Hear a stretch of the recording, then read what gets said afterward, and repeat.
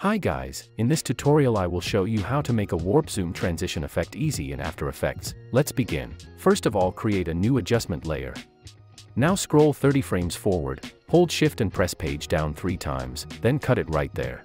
Now drag it above your second clip and scroll to the very beginning of an adjustment layer and apply transform effect on it. Change scale to 25 and then click on stopwatch icon to create a keyframe, then scroll to the end and change the scale back to 100. Scroll to the beginning and then apply motion tile effect. Move motion tile effect above transform effect and then check mirror edges and change output height and width to 400. Now apply optics compensation effect. Move it above transform effect, otherwise it won't look good. Check reverse lens distortion and change field of view to 110 and then click on stopwatch icon. Now scroll to the end of an adjustment layer and change FOV to 0. Let's quickly check it.